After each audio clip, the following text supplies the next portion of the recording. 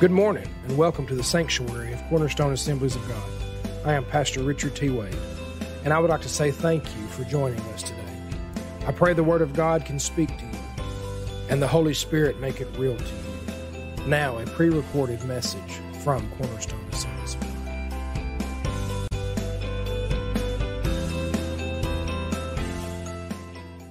Amen. Praise God. Glory. Psalms 100. A heart of thanksgiving. Make a joyful noise unto the Lord. I'm just going to do some expository preaching from this passage for a moment, and then we'll carry on. But make a joyful noise unto the Lord, all the earth. Didn't say that you have to be the best speaker. It doesn't say that you have to have the best singing voice. It doesn't say that everybody has to like it. It says a noise. I looked up in the original Hebrew, and it most literally would be translated racket. A racket. Make a joyful racket. Make a joyful noise. It doesn't even have to be in unison. Just make a joyful sound unto the Lord, all the earth.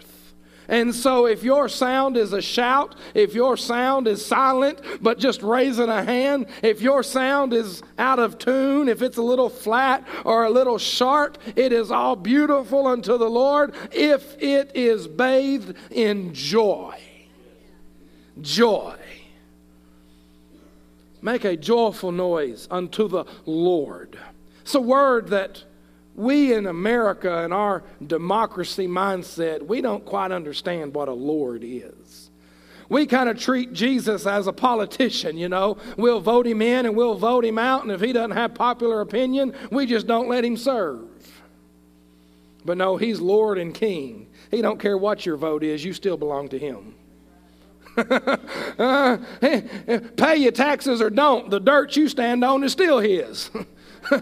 Worship him or not, the breath in your lungs still belong to him. He is Lord and King of all. And so if we could get an understanding that he's the boss. You realize that? He's the boss even if you aren't a Christian. He's still the boss. He holds the deed to your soul. So you can either worship him as Lord and reap the benefits therein, or you cannot worship him as Lord and still reap the benefits therein. Whether you said benefits, well, it's a benefit. It's just not a benefit I like. So you can have a benefit of joy and peace and a present help and eternal life, or you can reap the benefit of eternal damnation and separation from God in an eternal hell. Choice is yours. He's the boss either way. Make a joyful noise. Make a joyful shout, a joyful sound unto the Lord, all the earth. Serve.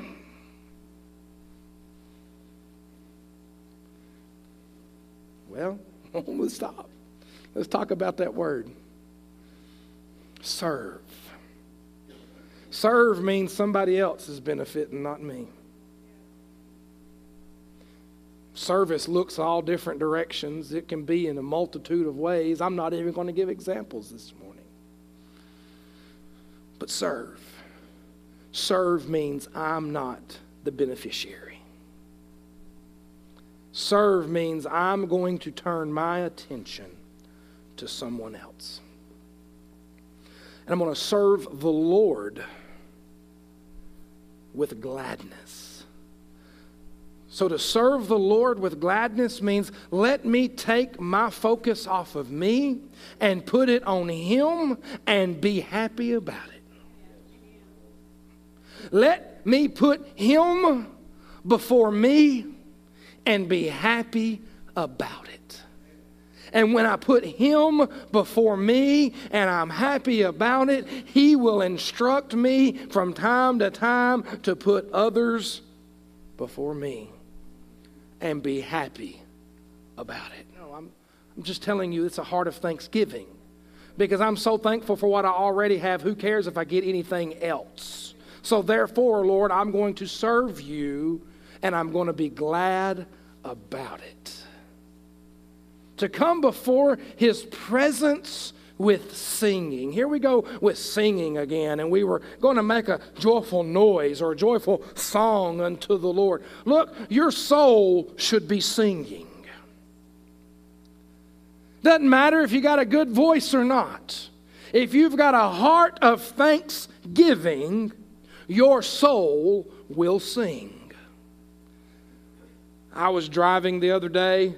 I think it was the night of the Glow Run. It was Allie and I in the vehicle, and just out of nowhere, the song Let It Rain just bubbled up inside of me, and I just started singing it out loud, and she looked at me kind of funny, and I'm like, I'm probably thinking, whew, off key, but she looked, I said, what? I said, I don't know where that come from. It just bubbled out. And she says, no, we're singing that tomorrow, talking about last Sunday. And then we did, and I think she may send me the song list, but being honest with you, I don't look at them. I'm the worst member of the worship team. I get up here and I say, what's the first song this week that I'm playing? I don't know until I get here Sunday morning. Cooper and I went hunting this weekend, and all weekend long, we drove to Foreman. We went out to eat. We was walking out to the stand. Me and him both just singing. Where do I go? All week long we've been singing, I go to the rock of my... he'll start it and I'll finish it. I'll start it, he'll finish it. We just chime in and be off key together, making a joyful noise unto the Lord. I get here this morning, I say, what's the first song we're playing? I go to the rock. Well, I don't even need to practice that. I've been singing it for 3 days. You know what I mean? It's like the Lord... Your soul will sing. And it might not even be a written song. It might just be a thank you, God, you are faithful. God, you are good. It might be in your prayer language. You might sing in the Spirit. But a heart of thanksgiving will produce a soul that sings unto the Lord. Come before his presence with singing. Know that the Lord, he is God. He's not just the boss, but he is creator. Everything that is, everything that was, and everything that shall be is the result of him saying so. He is God. Know that the Lord, he is God. We try to put ourselves as God. We try to put our jobs as God. We try to put our hobbies as God. And we need to remember that the Lord, he is God. It is he who has made us, not we ourselves. We, here in America, and I don't mean to beat up on America, but it's just our nature. I'm a self-made man. We got self-made millionaires. Pull our own selves up by the bootstrap. And the word of the Lord reminds us, you ain't nothing. I am the Lord and I am God. Everything that is because I said so. You ain't made nothing. So, if you're a self-made millionaire, you better get a heart of thanksgiving and thank the Lord for it. If you've been given talents and ability that has farewelled in your life, glory to God. You better praise him for it because he's the one who gave it and he's the one who can take it away. Know that the Lord, he is God. It is he who made us and not we ourselves. We are his people. I love this psalm, how it just points out that it's all his, every bit of it. We are his people, and we're the sheep of his pasture. We enter into his gates with thanksgiving. I'm going to talk more about thanksgiving in just a second. We enter into his courts with a praise and be thankful to him and bless his name. We have command from the word of the Lord to be thankful. Well, you just don't know what I'm going through. Are you saved? You've got reason to be thankful. Are you sucking air today? You've got reason to be thankful, because I believe that is the grace and mercy of God. You're getting another day to make sure that you're ready to meet Him. You're getting another day to be obedient and be found a good and faithful servant. I might not have been a good, faithful servant yesterday, but in His grace and His mercy, He's given me another day to make it right. We got reason to thank Him. I can't talk about Thanksgiving and needing to praise the Lord and needing His presence without my mind going to Melinda McMillan over at Word of Grace Church and Hope. I know I've told you this story before. I'm going to tell it to you again because it's just a good story, because it's the truth. But I was at the church one Tuesday.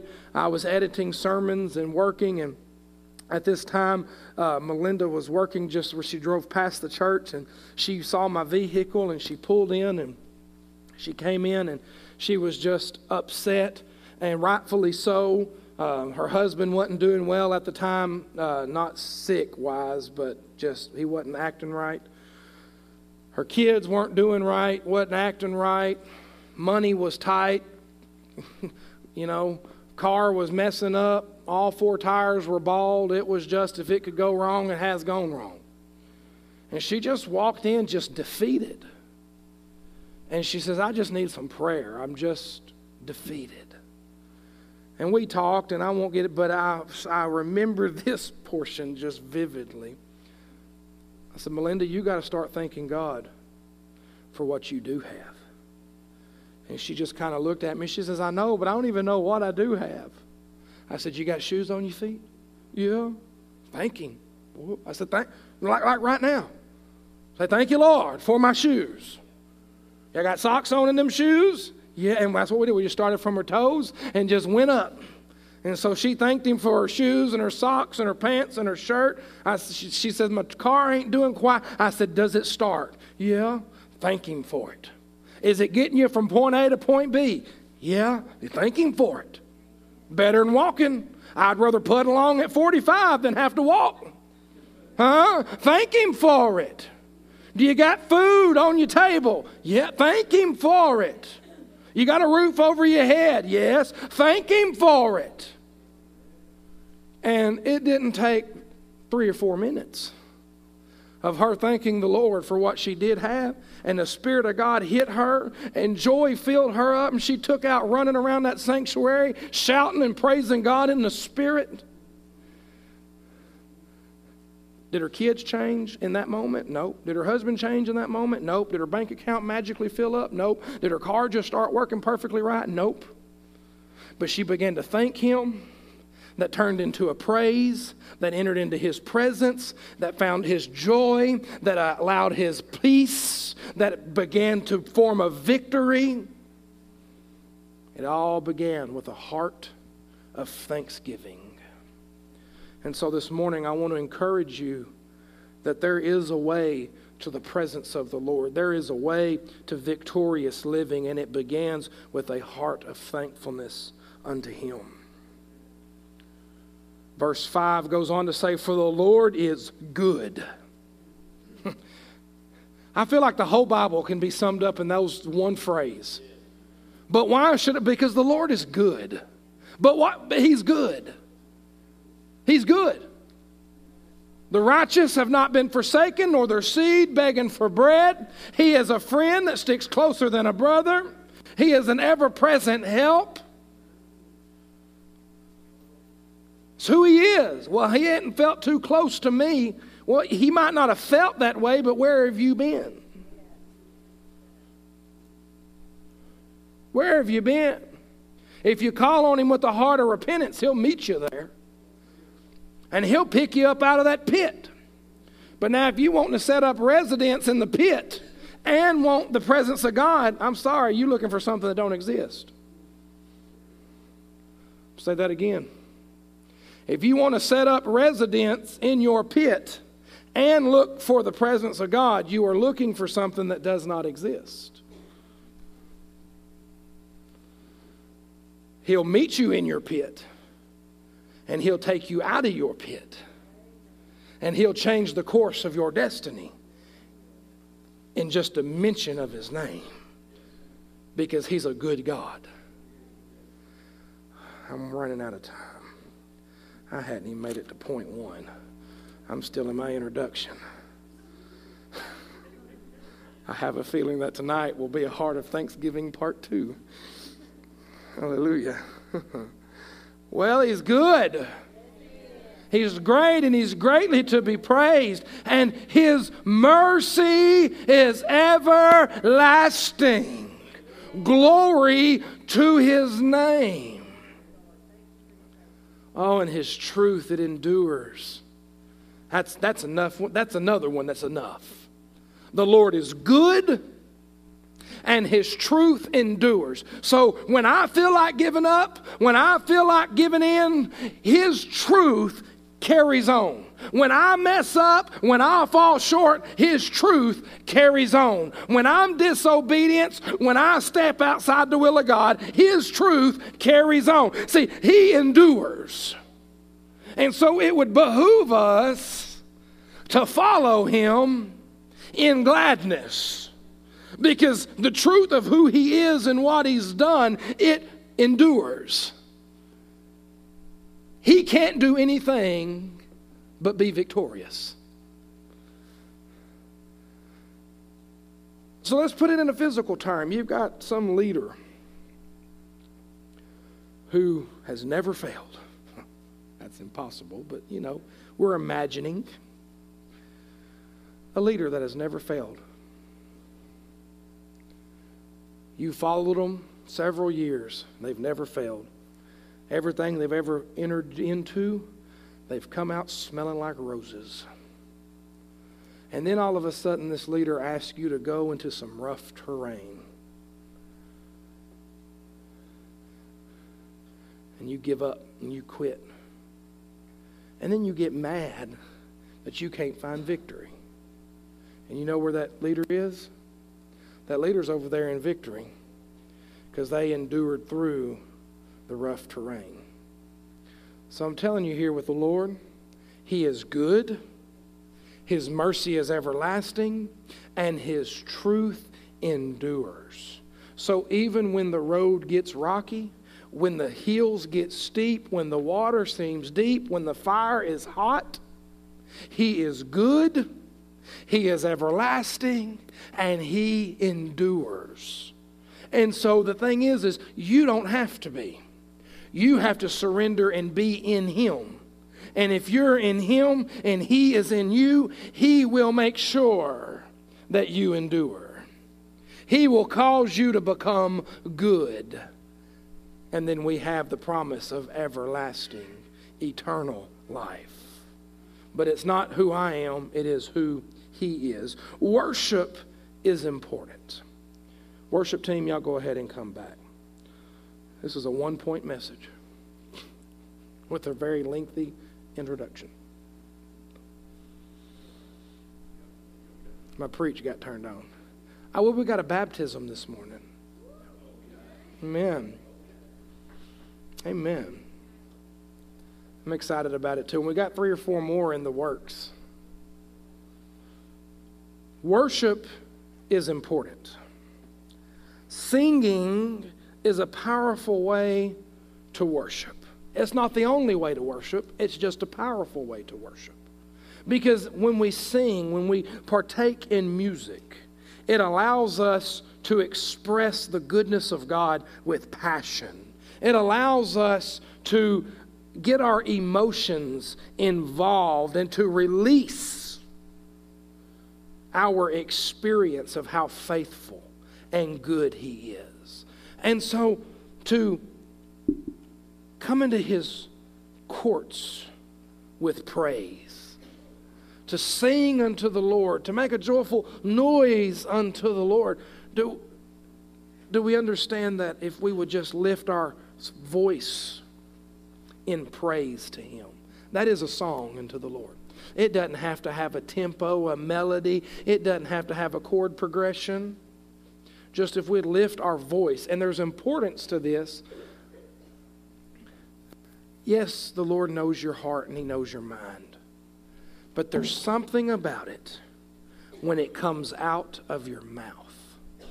The Word of God tells us that life and death is in the tongue. The Word of God tells us that faith comes by hearing the Word of God. You can't hear your mind. You might know what your mind is thinking, but your ears can't hear your mind. Let me tell you something else. The devil can't read your mind. Oh, he'll interject some things in your mind to try to get you off course. That's the reason you got to take your thoughts captive, because he'll interject some things in there, but he can't read your mind. And so if you begin declaring the Word of God out of your mouth, not only is your ear hearing the Word of God, which is creating faith within you, the currency of heaven being faith, every devil in hell that's been listening into your conversations began to hear praises unto the name that has been exalted above them. The name at which they will have to bow. The name at which they will declare is Lord. We were having a conversation last night. Jim, you kept saying, you can name drop. Well, when you open up your mouth in praise, you name dropping Jesus all up in the middle of everything the devil's trying to do.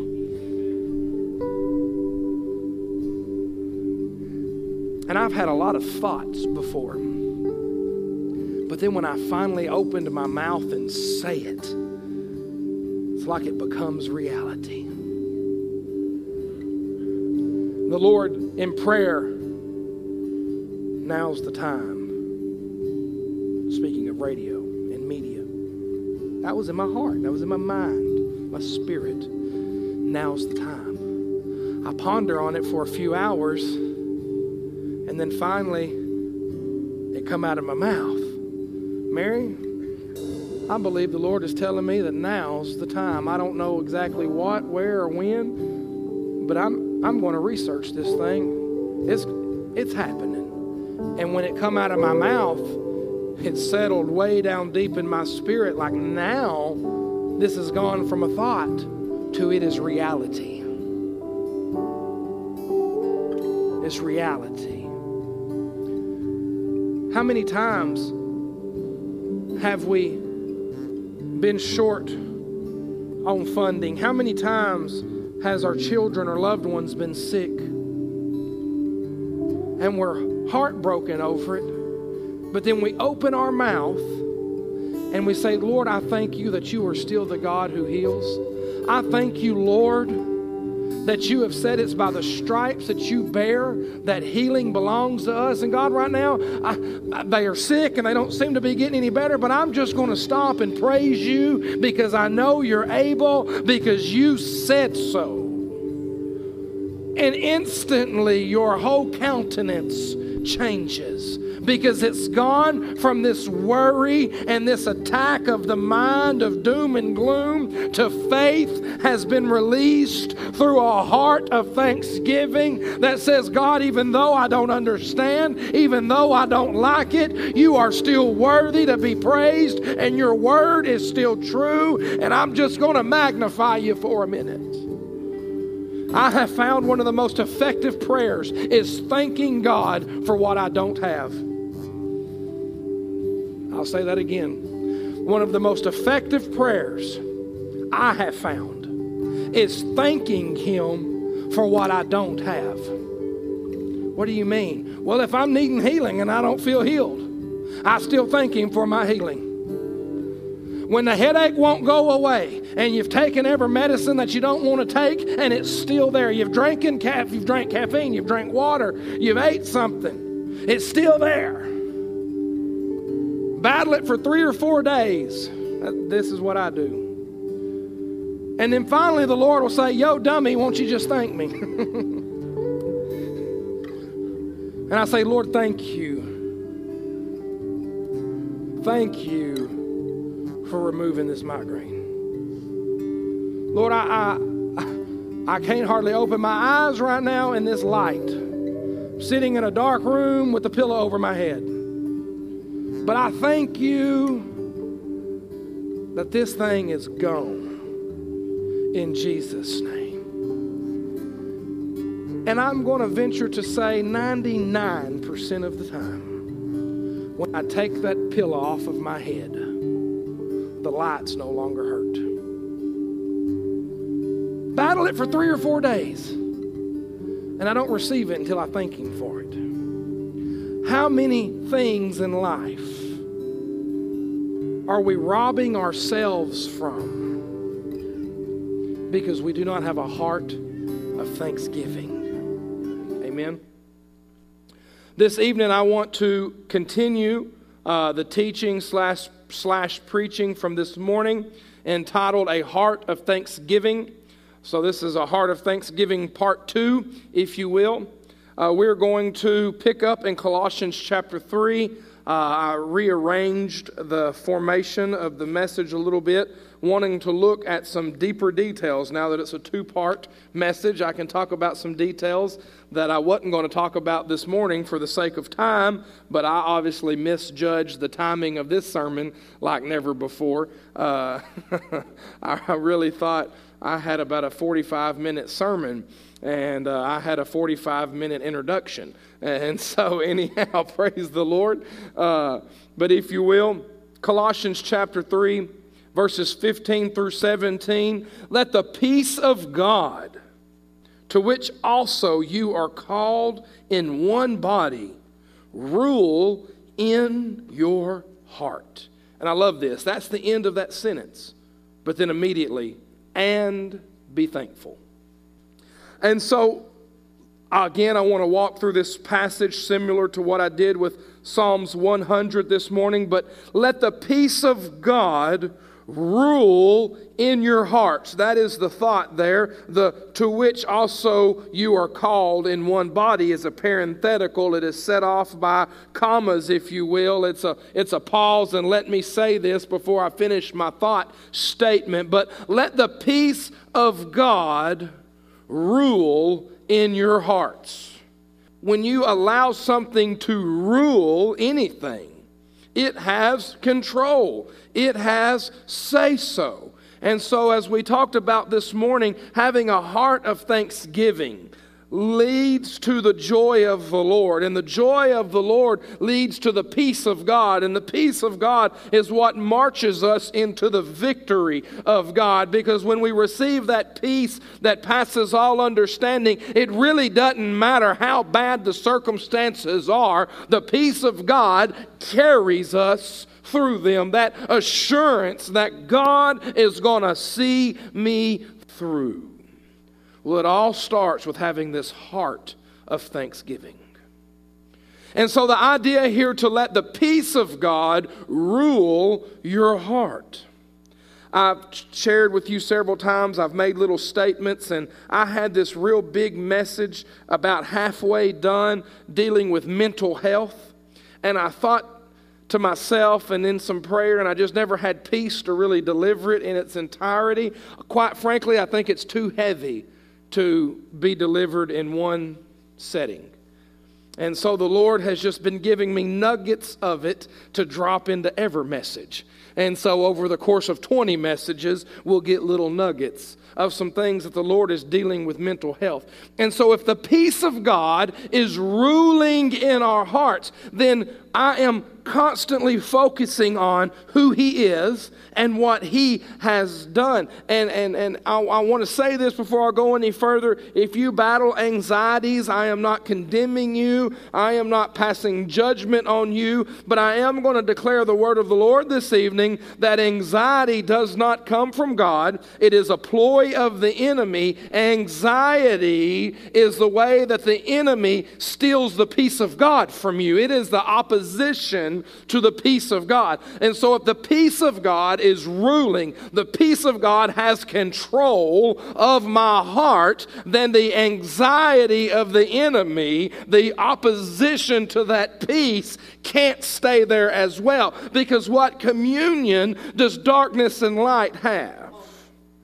So am I telling you that you should never have anxiety? No, you're going to feel anxious from time to time. There's going to be situations and circumstances that seem heavy and weigh on you. Yes, they are. But what you do with them, quite frankly, is your responsibility. Do you allow that anxiety to begin to rule your heart and mind? And then when that anxiety is ruling your heart and mind, then the peace of God is stolen, and then you become bound in fear and doubt to whatever the situation and circumstance is. Or do you say, no, I don't like this situation. I don't understand this situation. I'm not exactly sure even what the solution is. But what I do know is that my God is faithful and He will see me. And I began to declare the truth of who He is. And when I began to declare His truth, I talked about this a little bit this morning. As I declare that truth, faith in me builds up. And as the faith within me builds up, as the Word of God goes forth, it does what it was set forth to do. Therefore, His peace now is able to enter in. Philippians 4, we'll get there here in a little bit, but it says that the peace of God guards our heart and mind.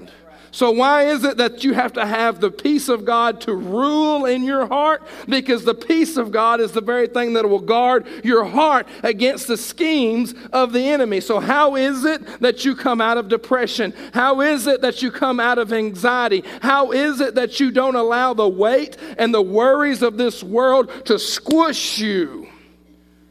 You remind yourself with the Word of God who your God is.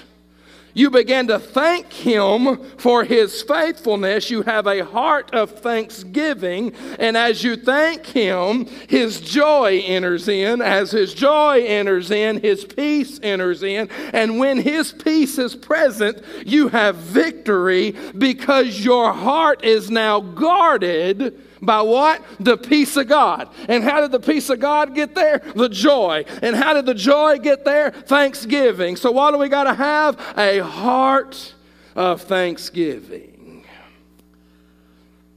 Say, well, you just keep talking in a circle, saying the same thing. Well, it is a cycle. It is a cycle. It is a never-ending, ongoing cycle. Every day, His mercies are new. A clock works in a cycle. It just keeps going around and around and around. And so if the mercies of God are new every morning, the grace of God is sufficient, then I'm just going to keep thanking Him, inviting the joy in, receiving the peace, walking in victory. Thanking the Lord, being in joy, having peace, walking in victory. Thanking the Lord over. It's not well, I have arrived, I'm done. You have to continue to allow the peace of God to rule and in your heart and be thankful. And be thankful. In this peace of God, we are called into one body. And so in the peace of God, He knits us to Him and He is in us, and then we are knitted together. When you're walking in the peace of God, you won't also be walking in the spirit of offense. I'm going to say that again. When you're walking in the peace of God, you won't also be walking in the spirit of offense.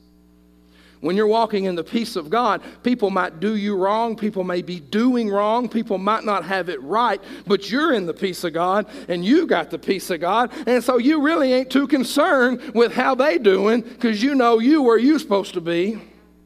And you just pray for them. Because when I got the peace of God, I'm not competing with you. When I got the peace of God, if you do good, praise God. If you do bad, well, I hate it for you. But I got the peace of God. I'm going to keep on keeping on. What'll eat most people's lunch is when you can walk in the peace of God and they're being tormented over something that you don't even know you did to them. Because they walk in unforgiveness, holding a grudge from 30 years ago, and you're just walking in the peace of God, and it's eating their lunch because you're at peace. Well, they're not the one who's in sin. It's you who's got the unforgiveness. I've heard it taught my whole life and dealing with different things and on what the unpardonable sin is. What's the blasphemy of the Holy Spirit? What is blasphemy of the Holy Spirit? There's but one thing in the Word of God that says will cause you from receiving the forgiveness of God, and that is unforgiveness.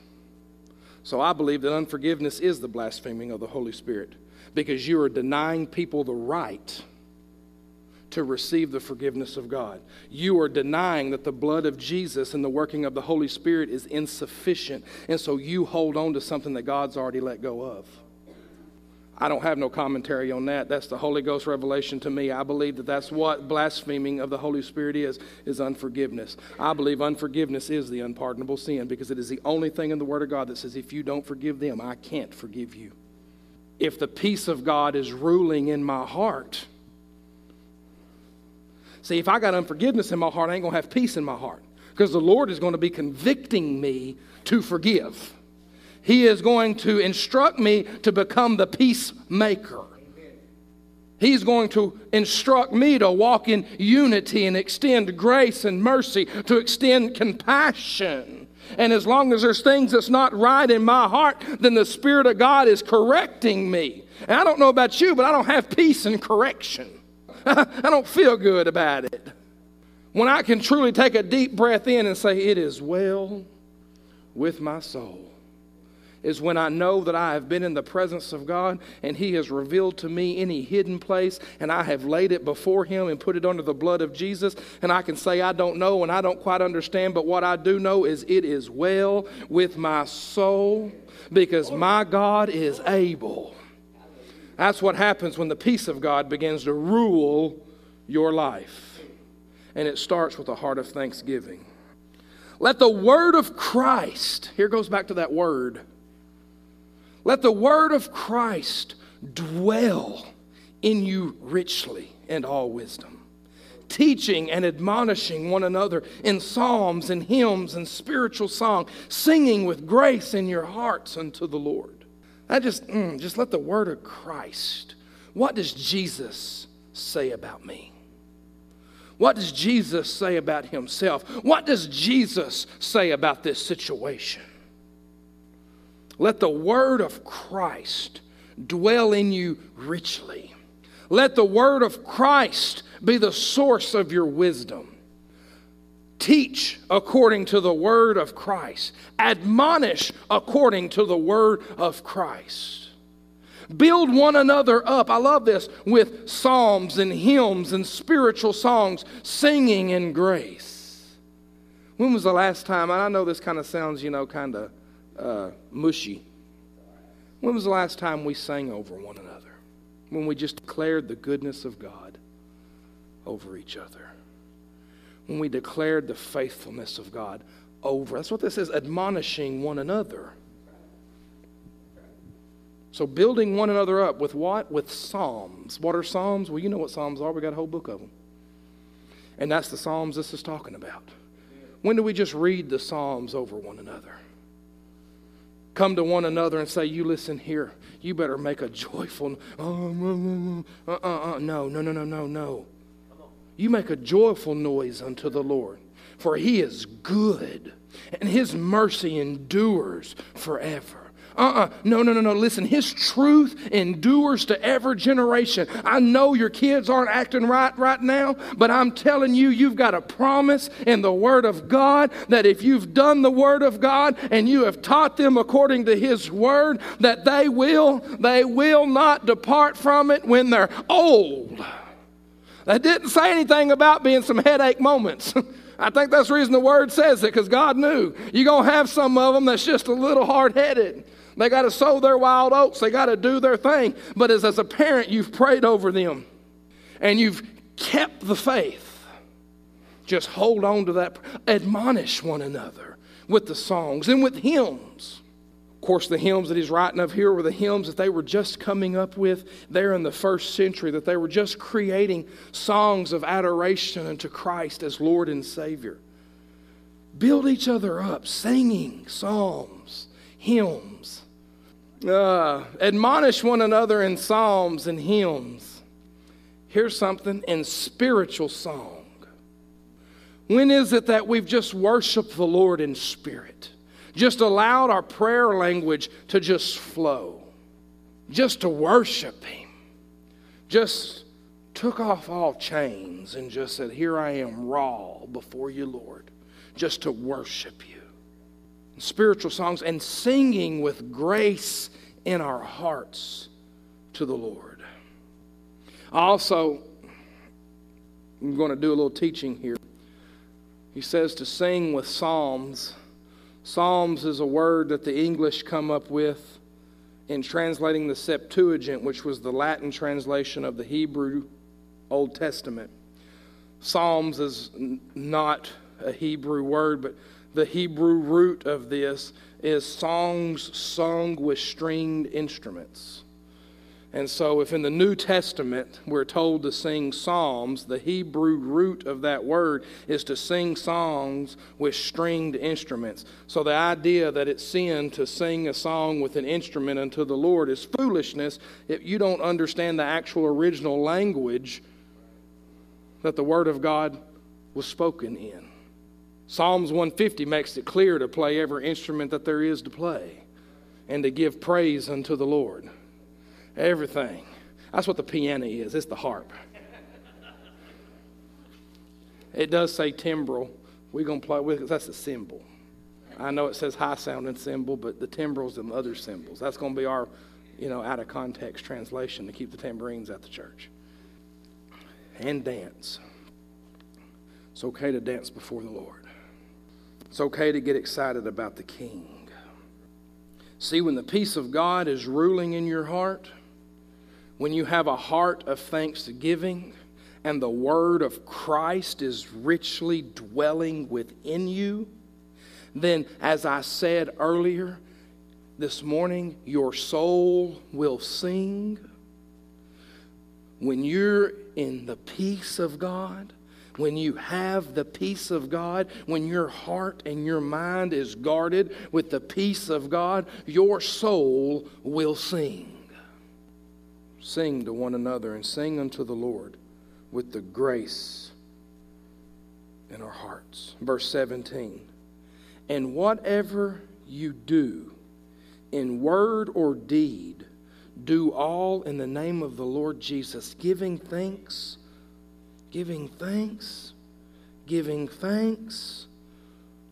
to God the Father through Him. Who's Him? Jesus. We ought to give thanks unto the Father through Christ Jesus. Thanks for what? Thanks for the finished work. Thanks for who He is. Thanks for making a way that we can be in right relationship with Him. I want to read to you out of the Fire Bible the commentary for verse 17. I was reading this a couple of days ago, and it was just good. And I thought about rewording it, but I said, why? Just read it to them. So the Fire Bible says, in dealing with verse 17, I'm going to read verse 17 once more. And whatever you do in word or deed, do all in the name of the Lord Jesus, giving thanks to God the Father through Him. The Fire Bible reads, the Bible presents general principles that help Holy Spirit-led believers determine the rightness or wrongness of activities and behaviors not specifically mentioned in God's Word. In everything that we say, do, think, or enjoy, we should be guided by asking ourselves the following questions. Number one, can it be done for God's glory and honor? Number two, can it be done in the name of the Lord Jesus? Number three, Can it be done while truly giving thanks to God? Number 4, is it a Christ-like action? Would Jesus do it? Number 5, could it cause another Christian to compromise his or her conscience and convictions and at some point weaken his or her devotion to Christ? Number 6, will it strengthen or weaken my desire for spiritual things such as God's Word and prayer? Number 7, could it weaken or hinder my influence for Christ on others who do not know Him or who may look at me as an example of Christ-like behavior? I thought those were some pretty good questions. I'll talk to you this morning about serving. And that serving is putting someone before yourself. The question here, number 5, could it cause other Christians to compromise their conscience or conviction and at some point weaken his or her devotion to Christ? I thought, well, that's a question that we ought to be asking ourselves. Sometimes we get so hung up in the liberties that we have as individuals, but we do not take in thought what the believers around us may be influenced by in our action. If whatever I'm doing, whatever I'm saying, how is it affecting the people around me? Am I projecting a Christ-like mindset or attitude? Are people seeing me and seeing a Christ-like behavior that will build up their faith, that will encourage them to serve God? Are they seeing in me a hope and a peace and a joy that's going to encourage them to keep on when things get tough? Or do they see me suffer and give up and get frustrated just like every unlost person in the world? I thought you had the God of peace that was ruling in your heart and life. Yet you have more anxiety and issues than I have. I don't mean that hard, but I really think it's time that we start asking ourselves some hard questions as believers. In dealing with having a heart of thanksgiving, again, I'm not trying to beat you up or get too heavy. I'm going to get on to some good stuff here in a minute. But if we are truly pausing in the moment of chaos and giving thanks unto the Lord, our heart is going to be right. And so when you start dealing with so-called believers who have a wrong attitude and a wrong heart about most everything, there's a problem. Because the peace of God is not going to rule a heart and also allow it to be in disobedience and deception. So, well, how do I make the peace of God rule my heart? You better start thanking Him. Tell you like I told Sister Melinda that I shared about this morning. You just start thanking Him for the shoes on your feet. Just thank Him because He's worthy. I want us to also look in Ephesians chapter 5. I want to show you in 4 different epistles today, or letters, the similarities of the Word of God and some of the root of the Word of God. Ephesians chapter 5, starting in verse 15, reading through verse 21. See then that you walk carefully, not as fools, but as wise men, making the most of the time because the days are evil. Therefore, do not be unwise, but understand what the will of the Lord is. Do not be drunk with wine, for that is reckless living, but be filled with the Spirit. Speak to one another in psalms, hymns, and spiritual song, singing and making a melody in your heart to the Lord. Give thanks always for all things to God the Father in the name of our Lord Jesus Christ, being submissive to one another in the fear of God. So here, and I don't want to get too far gone here, but to walk carefully and to not be fools, but be wise, making the most of the time because the days are evil. Then 17 says again, do not be unwise, but understand what the will of the Lord is. I was praying on that thought, to not be unwise, but to know what the will of the Lord is. And in my praying on this, I just felt this drop in my spirit. If you don't know what the will of God is in a particular situation, then don't move. When you start moving before you know the will of God, you are moving foolishly. Be wise and know what the will of the Lord is. I mean, it actually says, don't be unwise. Understand the will of the Lord. Know the will of the Lord. And so when you don't know what the will of the Lord is, you are in a position of being unwise. And then the verse right before it says, hey, don't be unwise. So make sure that you are praying and spending time in the presence of God. And do not make a move until you know the will of the Lord. Well, I feel God nudging me in a direction. Okay, cool. A nudge and the will of God is not the same thing. Get the mind of Christ about the situation and then move on it. Well, how do I get the mind of Christ on a situation? You pray and you read His Word. Well, how much do I pray? You pray until you get the mind of Christ. Until the Word of Christ dwells richly in you. Until you know that you know that you know.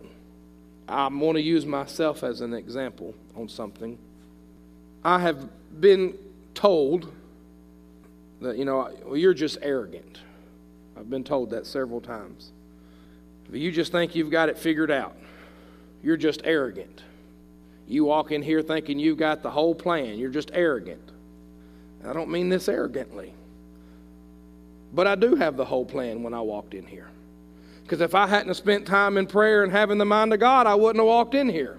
And so when I walked in the room and I had a plan, I sure did walk in here with the confidence of that this is the plan, because I've prayed until I had the mind of God, and now I have the Word of Christ dwelling richly in me, and I'm here to stand on the promise and the sure foundation of His Word, and ain't nobody going to change my mind. Well, that's just being hard-headed. No, that's having the mind of Christ.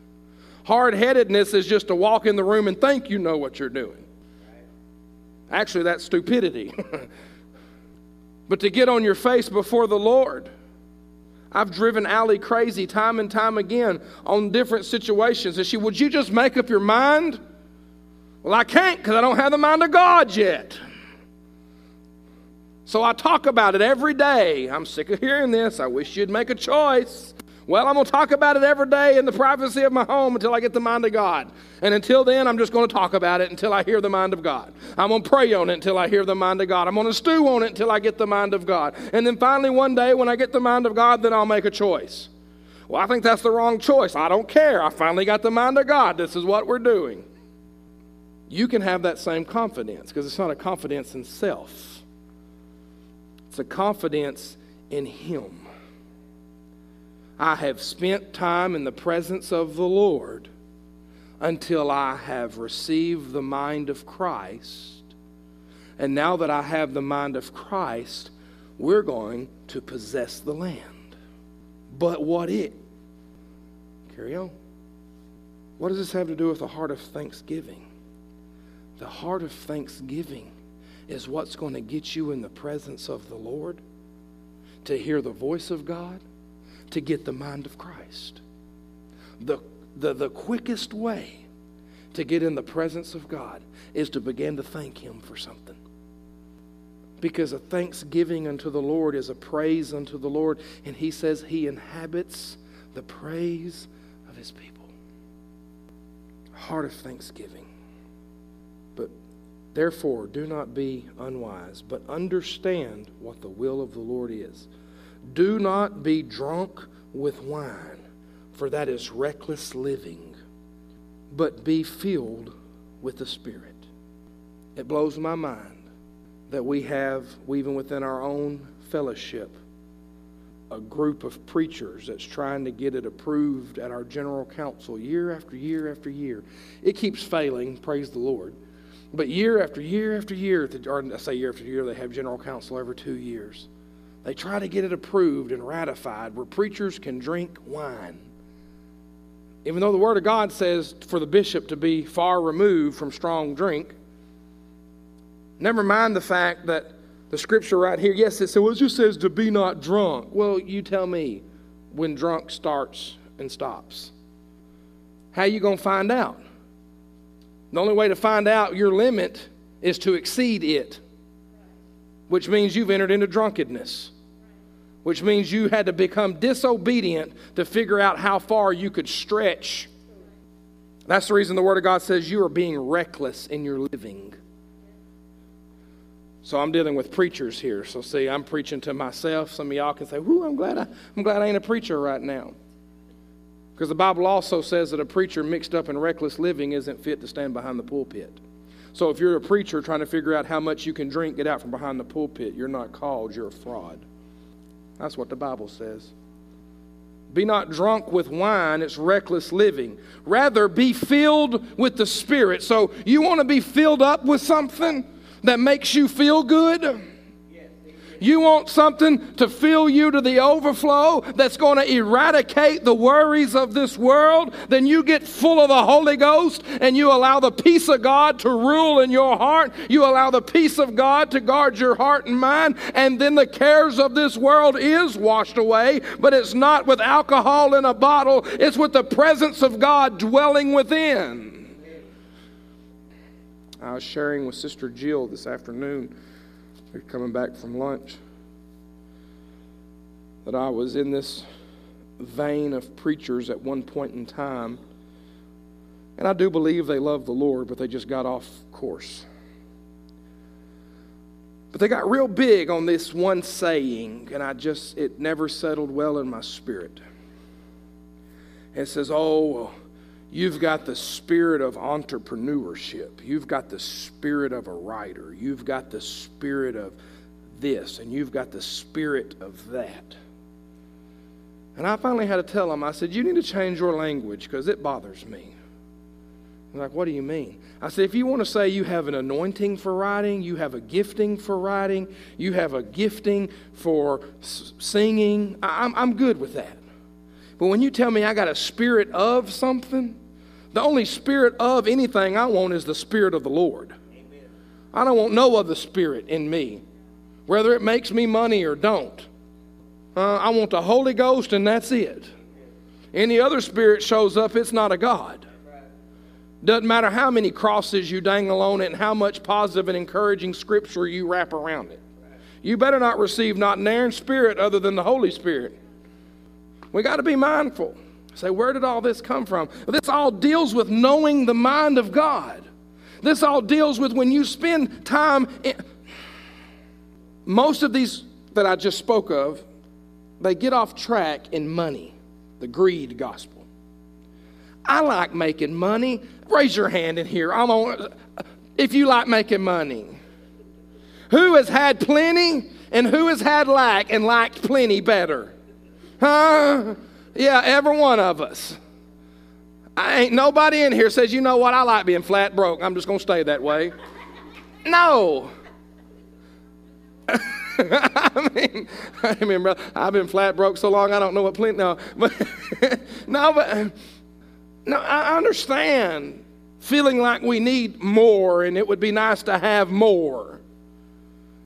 But when we began to prostitute the gospel in the name of a prophet, I ain't talking about the spirit of prophecy, I'm talking about prophet, ching ching. Because they aren't a prophet, they're in it for the prophet. I hadn't figured out that ministry yet. I ain't never made no money. But it all boiled back to a lack that they had. And the anxiety and the worry of the lack that they had caused them to pervert their gospel to become about money.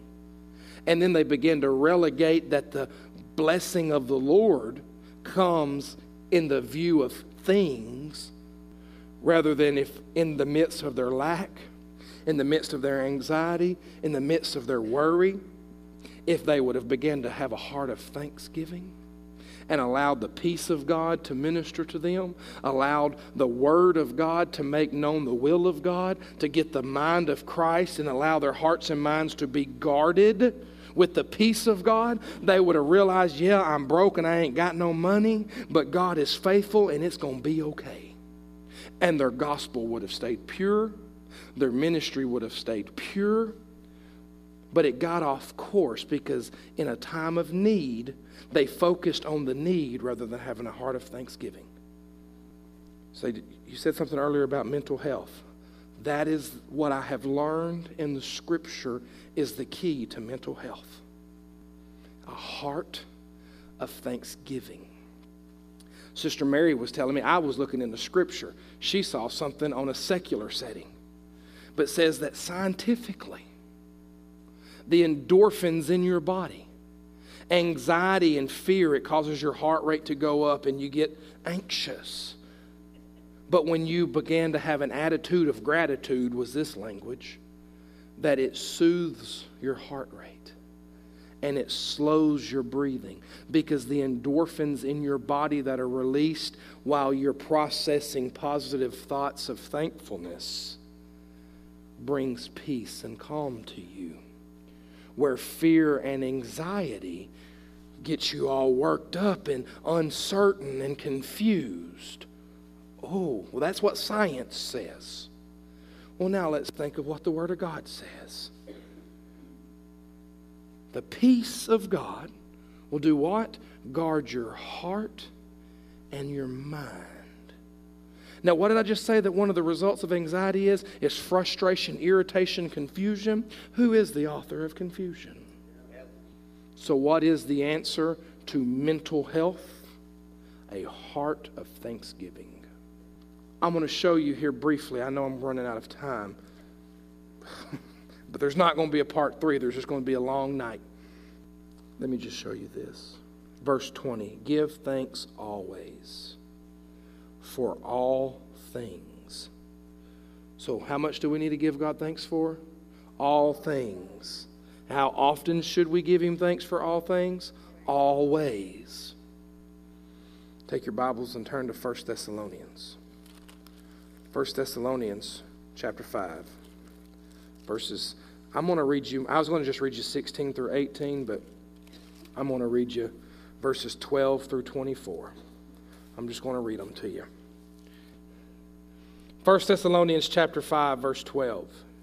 We ask you, brothers, to acknowledge those who labor among you, who are appointed over you in the Lord, and instruct you. Esteem them very highly in the love for their work's sake.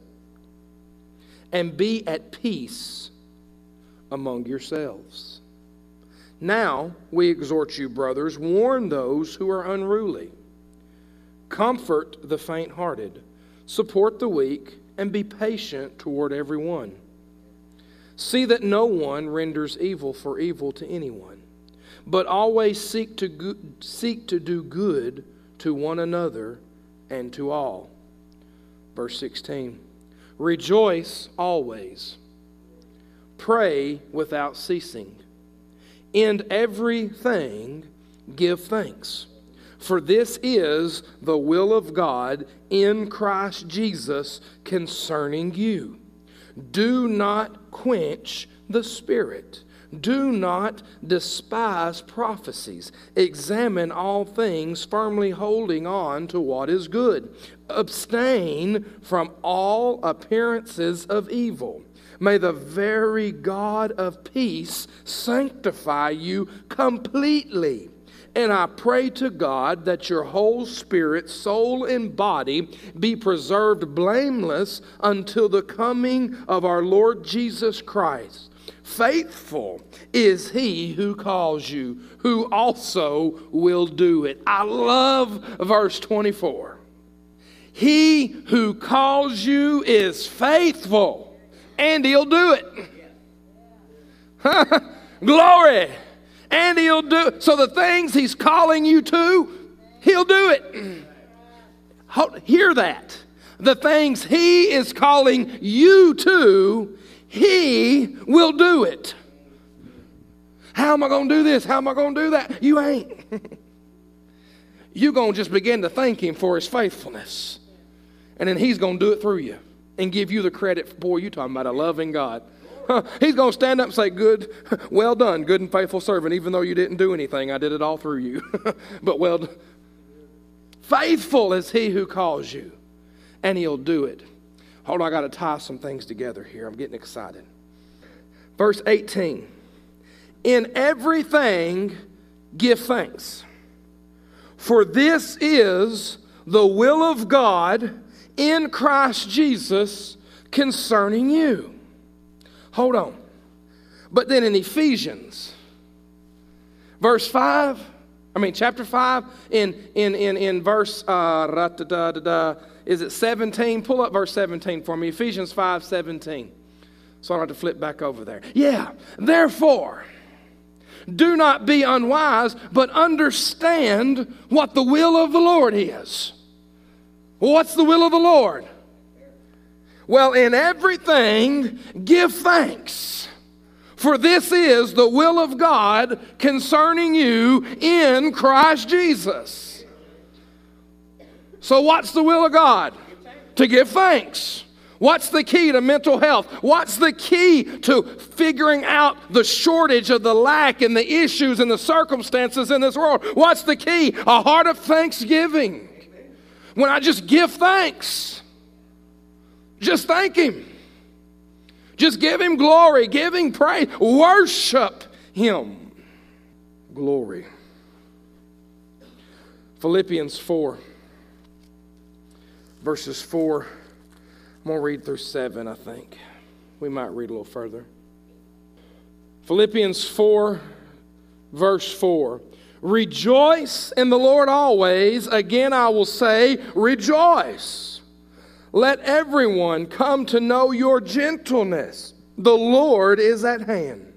Be anxious for nothing, but in everything, by prayer and supplication with thanksgiving, make your requests known to God.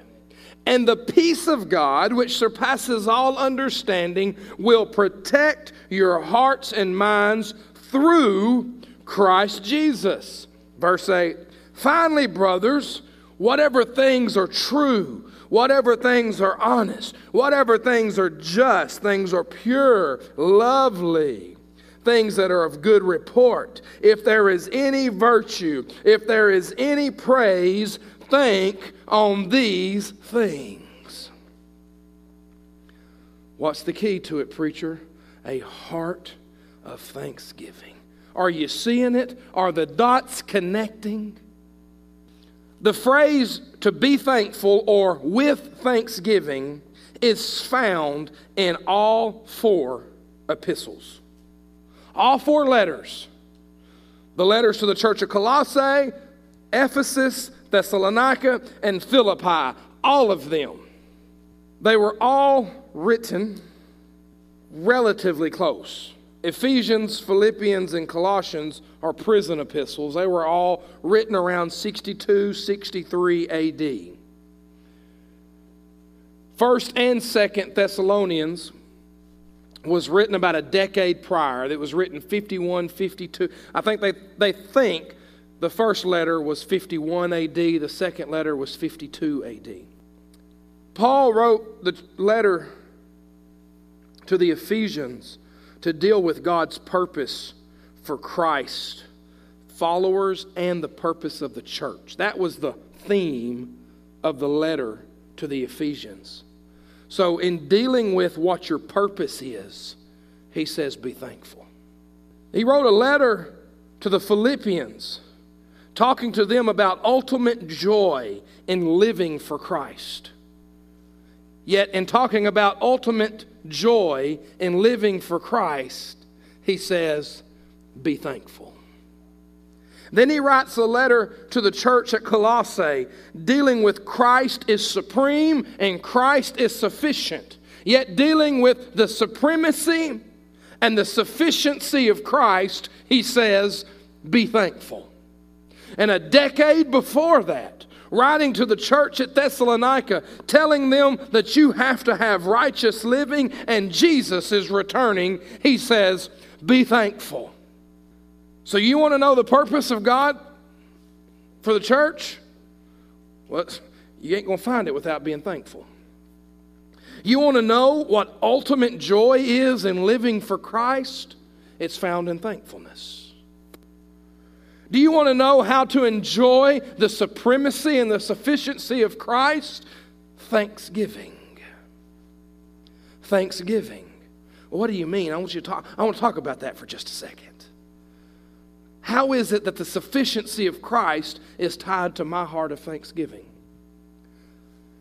Because without a heart of thanksgiving, you can't have the joy. And without the joy, you can't have the peace. And without the peace, your heart and mind is not guarded. And if your heart and mind is not guarded, then Christ is limited in what he can do in you. Because if your heart is not ruled with peace and thanksgiving, it's probably ruled in unforgiveness and bitterness, which is the only thing that limits the forgiveness of God. And if the forgiveness of God is limited, then the sufficiency of Christ is hindered. The supremacy of Christ is hindered. How is it hindered? Well, because if the peace of God is not ruling in your heart, then the opposite is anxiety, fear, doubt, frustration, confusion. Well, if those things are ruling your heart, then Christ isn't. If Christ isn't ruling your heart, then he's not supreme in your situation. Righteous living and the return of Christ. Thanksgiving. Well, how do I live righteously through thanksgiving? Your heart and mind is guarded. He's going to lead you in the paths of righteousness. Let me close here. Take your Bible and turn to Psalms 95. I opened this morning with it. Psalms 95. I want to just read you the first 6 verses. O come, let us sing unto the Lord. Let us make a joyful noise to the rock of our salvation. Let us come before his presence with thanksgiving. Let us make a joyful noise unto him with psalms. For the Lord he is a great God and a great King above all gods. In his hand are the deep places of the earth. The height of the mountains are also his. The sea is his, for he made it, and his hands form the dry land. O come, let us worship and bow down. Let us kneel before the Lord our Maker. In the 4 letters that I have taught from today in the New Testament, Ephesians, Philippians, Colossians, and 1 Thessalonians. To be thankful is found in all 4. Peace is found in Colossians, 1 Thessalonians, and Philippians. Rejoice is found in 1 Thessalonians and Philippians. To sing or to speak psalms and hymns is found in Ephesians and Colossians. Psalms 95, verses 1 through 6 that I've read for you, both deal with joy and thanksgiving. And it was written somewhere between 500 and 1,000 years before Christ. So if the answer to entering into his presence 1,000 years before Christ comes to earth is joy and thanksgiving, and 30-something years after his death, and the Apostle Paul is writing letters to the church, and he's telling them how to live righteously. He's talking to them about the supremacy of Christ. He's talking to them about the joy of Christ. He's talking to them about the return of Christ. He's talking to them about their purpose as the church. And what does he bring up? To be joyful, to be at peace, but in every one of them, thanksgiving. A heart of thanksgiving. And so I pray that from this morning to this evening, some things have been broken off. I believe that if we can get our hearts and minds wrapped around having a heart of thanksgiving, that we can open wide the path for Christ to walk into our situation and the peace of God to guard our hearts and minds against the schemes of the enemy. Amen. Thank you so much again for taking time to listen to a message from the sanctuary of Cornerstone Assemblies of God. We do this through the help of our listeners and friends in the community. If you would like to donate to our broadcast, you can go to cornerstoneatlanta.tv and give as the Lord would lead you. But again, I, Pastor Richard Wade of Cornerstone Assemblies of God, just say thank you for taking time, and I pray the Lord make this real to you today.